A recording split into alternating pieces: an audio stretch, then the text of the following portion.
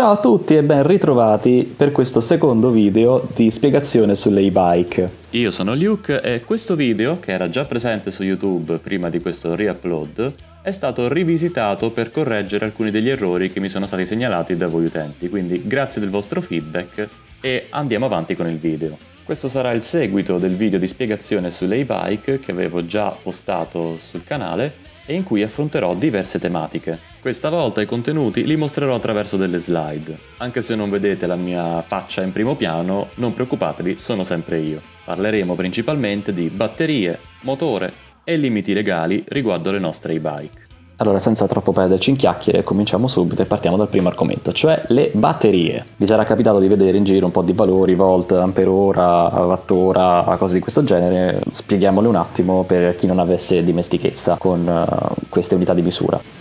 Non vi aspettate che sia una spiegazione troppo tecnico-scientifica, cercherò di a volte anche banalizzare dei concetti per renderli il più semplice possibile e soprattutto userò l'internet. Qui c'è un bel esempio che si riferisce alla questione degli smartphone, ma siccome parliamo sempre di batterie agli ioni di litio, la storia è esattamente la stessa. Potete immaginare una batteria come una cisterna d'acqua. C'è un momento in cui la batteria viene caricata e un momento in cui è utilizzata dal dispositivo, che in questo caso è lo smartphone, ma potrebbe essere il nostro motore della bici. Se rimaniamo sempre su un esempio di tipo idraulico, potete immaginare gli ampere come la ampiezza del tubo da cui passa, in questo caso l'acqua, nel nostro caso la corrente elettrica. E possiamo immaginare i volt come la pressione con cui l'acqua è spinta all'interno del tubo. Come è scritto esattamente qui, possiamo intuire la regola.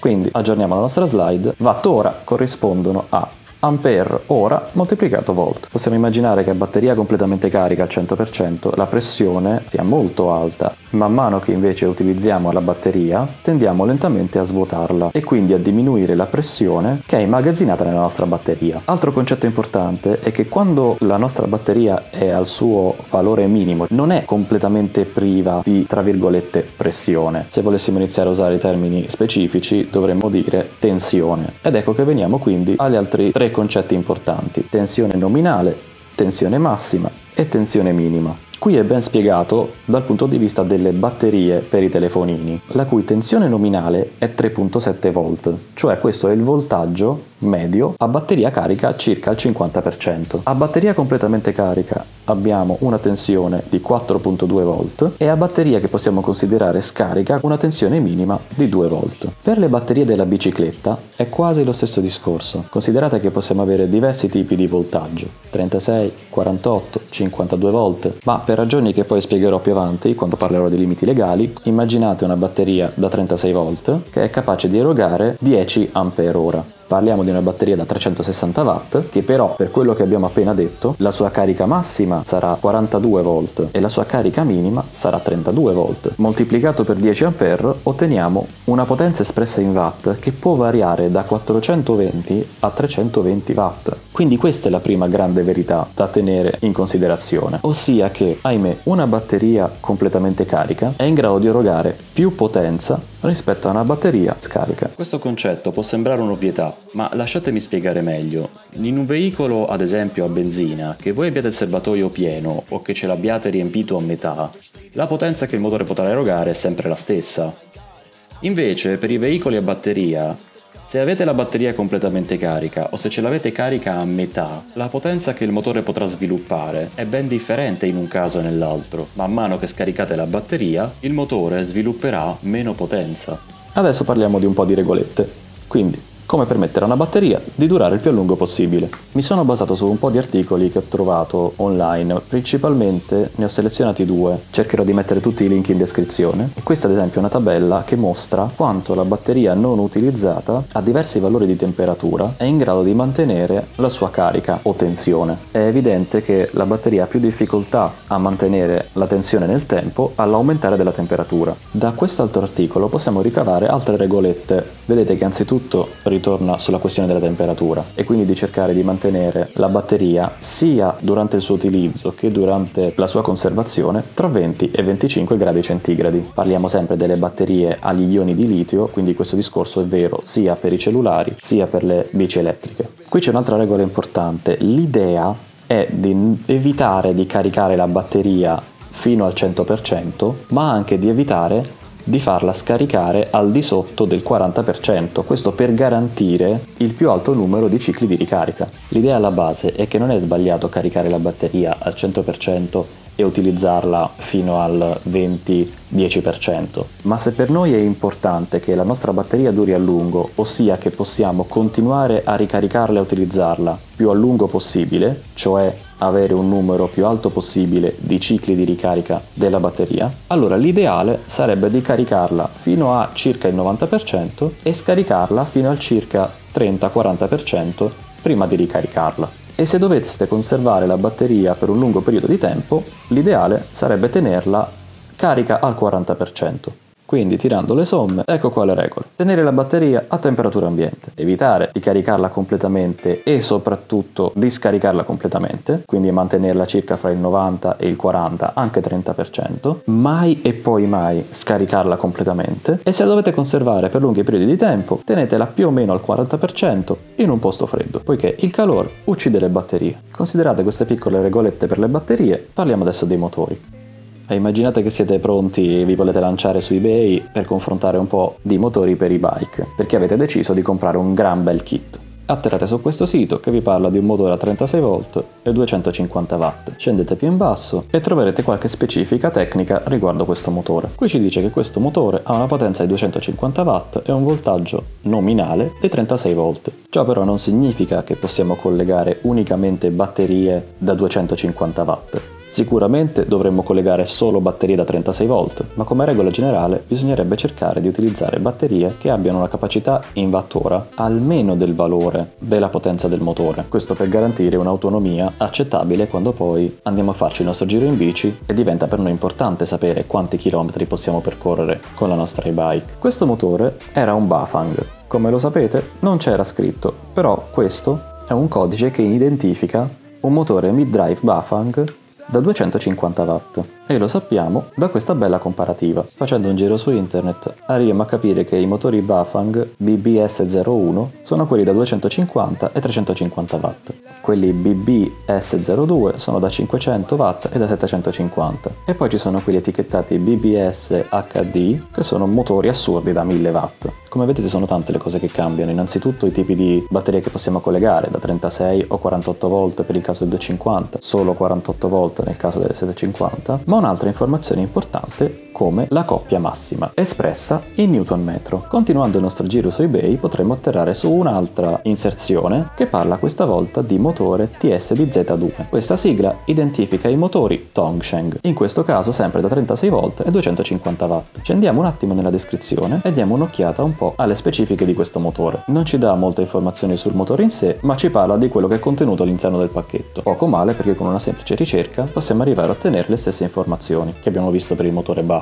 E anche in questo caso vediamo che la coppia massima è espressa sempre in newton metro. Allora, cosa ci servirà mai questo valore espresso in newton metro? Continuiamo nelle nostre ricerche e a un certo punto arriveremo a una tabella che mette a confronto diversi tipi di motori centrali, tutti da 250 watt, quindi potremmo pensare ingenuamente che sono in grado di erogare la stessa potenza. Beh, non è proprio così. Dobbiamo anche considerare il valore della coppia massima espressa in newton metro, che come vedete varia da motore a motore. In basso vedete i due motori centrali di cui parlo molto spesso, ossia i kit installabili su delle biciclette classiche, e come vedete dal punto di vista di newton metro hanno lo stesso valore. Tiriamo fuori la nostra regoletta. Intanto, per quello che abbiamo detto prima, se vogliamo sapere quanti ampere un motore è in grado di tirar fuori da una batteria, dobbiamo semplicemente fare il seguente calcolo: il valore della sua potenza espressa in watt diviso il valore del suo voltaggio nominale. Cos'è il newton metro? È semplicemente un'unità di misura della coppia ed è in realtà la vera unità di misura con cui confrontare la forza con cui un sistema di pedalata assistita ci aiuta a pedalare. Un'altra domanda molto importante è: sì, d'accordo, tutto interessante, ma come faccio a sapere quanti chilometri posso fare con una batteria guardando le sue specifiche? Beh, questo è un argomento molto complicato, varia in funzione dei motori, delle batterie, ma soprattutto del tipo di strada che percorri, da come tu guidi, insomma. Ci sono però un po' di regole generali che si possono considerare. In questo sito americano esprimono qualche esempio pratico, solo che dovete considerare che qui si parla di motori spinti da un acceleratore, dove quindi il passeggero non interviene aiutando il motore, quindi queste autonomie sono assolutamente sottostimate rispetto a un motore a pedalata assistita. Ma per darvi comunque un'idea, vediamo che una batteria da 36 volt a 9 ampere ci permette di percorrere 14 miglia, che altro non sono che 22 km e mezzo. Come dicevo, nel caso di motore a pedalata assistita è molto di più, perché non è soltanto il motore che ci spinge, ma sono anche le nostre gambe. Nel caso di una batteria da 12 ampere sempre a 36 volt, il motore tutto da solo sarà in grado di spingerci per 35 km. Poi c'è la regola matematica. Idealmente un motore da 250 watt collegato ad una batteria da 500 Wh può mantenere la sua massima potenza per semplicemente 500 Wh diviso 250 watt 2 ore. Dopodiché la tua bicicletta non ti spingerà mai alla sua massima potenza tutto il tempo. Inoltre questo dipende da come guidi. Banalmente, quante volte ti fermi e riparti? Quello che posso fare per voi è portarvi la mia esperienza. Su entrambi i miei kit e-bike ho montato una batteria da 15.6 ampere, quindi che sono in grado di erogare mediamente 560 Wh. Io con questa bici ci vado al lavoro ogni giorno e la distanza fra casa e lavoro sono 3 km, chiaramente andata e ritorno, quindi per 2. Lavoro 5 giorni a settimana, quindi per 5 giorni. Questa batteria mi permette di utilizzarla per 2 settimane, quindi per un totale di 60 km, in una città a traffico assolutamente misto come Parigi, e alla fine della seconda settimana sono ancora al 50%, momento in cui la ricarico completamente per prepararmi alla settimana successiva. Quindi il mio personale consiglio resta sempre, anziché cercare di comprare 2 batterie con una capienza inferiore, preferite comprare una batteria con una grande capienza e che consumate fino al 50%, in modo da caricarla meno volte e soprattutto da garantirvi un numero di cicli di ricarica più alto possibile. Arriviamo adesso all'argomento forse più importante di tutti, i limiti legali. Prima domanda in assoluto, di quali paesi stiamo parlando? Ebbene, questi limiti di cui vado a parlarvi sono specifici per l'Italia e per la Francia, ossia i 2 paesi dove io personalmente guido le bici elettriche, e sono gli stessi identici limiti. Tuttavia è vero che le stesse regole si applicano per la maggior parte dei paesi europei, con qualche eccezione qua e là. Andiamo a dare un'occhiata online e qui vediamo un sito che ci spiega l'articolo 50 del codice della strada. I bike a norma appartengono alla categoria dei velocipedi. Qui si specifica che il motore ausiliario elettrico deve avere una potenza nominale continua massima di 0,25 kW, ossia esattamente 250 watt.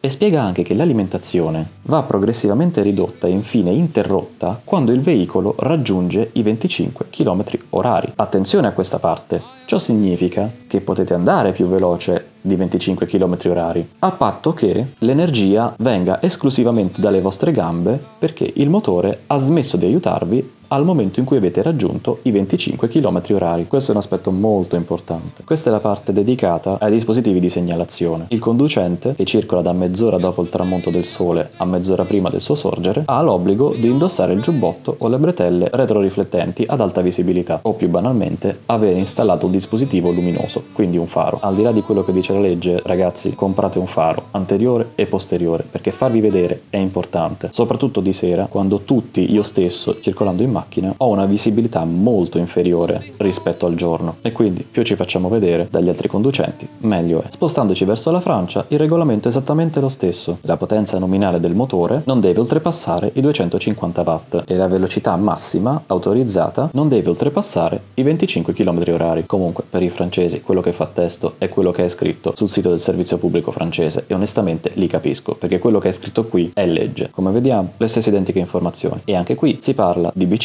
con pedalata assistita. Non saranno quindi considerate omologate le biciclette che propongono degli acceleratori. Sono invece considerati omologati i bottoni che attivano l'assistenza alla partenza che non passano i 6 km/h. Questo è il caso di alcune bici elettriche. Torniamo alle nostre slide. Ed ecco qua le regole. Ragazzi, né in Italia né in Francia il casco è obbligatorio, però sul serio è davvero utile e può salvarvi la vita. Ve lo dice uno come me che si è fatto un bel incidente con un taxi e per fortuna aveva il casco. Questo perché sì, voi potete andare al massimo a 25 km/h, ma nessuno vi garantisce la velocità degli altri veicoli, quindi sul serio, mettetelo. L'acceleratore è legale? Assolutamente no. Un'altra cosa, 250 watt di potenza nominale massima significa che ci sono motori che in alcune situazioni possono erogare più di 250 watt, ma parliamo di una potenza di picco. La potenza costante massima deve essere 250 watt. In questo caso fa fede sempre quello che è segnalato dal produttore, e in base alla mia personale esperienza 250 watt sono sufficienti per poter avere un'esperienza molto divertente con l'e-bike. Avrei preferito che la normativa permettesse una potenza nominale fino a 500 watt? Sì. Avrei preferito che la normativa permettesse un'erogazione maggiore a 500 watt? No. Perché oltre 500 watt, dal mio personale punto di vista, il mezzo inizia a diventare pericoloso, specialmente considerata la sua leggerezza e la velocità massima che potrebbe sviluppare. Là diventerebbe molto pericoloso. Rispettiamo tutti quanti i limiti di 250 watt massimi e speriamo che la normativa si renda conto che soprattutto nel caso di salite molto ripide, in cui lo sforzo della persona si fa particolarmente sentire, i 500 watt potrebbero aiutare e farebbero davvero la differenza rispetto a una bicicletta classica. Questo chiaramente è un mio pensiero, da prendere con le pinze. Per le vostre bici elettriche cercate motori da 36 volt a 250 watt di potenza nominale massima. E insomma, questo è tutto. Spero di aver coperto tutte le informazioni che possono servirvi per scegliere il vostro kit o la vostra bicicletta elettrica. Se questo video vi è piaciuto e l'avete trovato interessante, mettete un bel like utilizzando il pulsantino qui sotto. E soprattutto, se volete contribuire, iscrivetevi al canale per non perdere i prossimi video. Grazie ancora e alla prossima!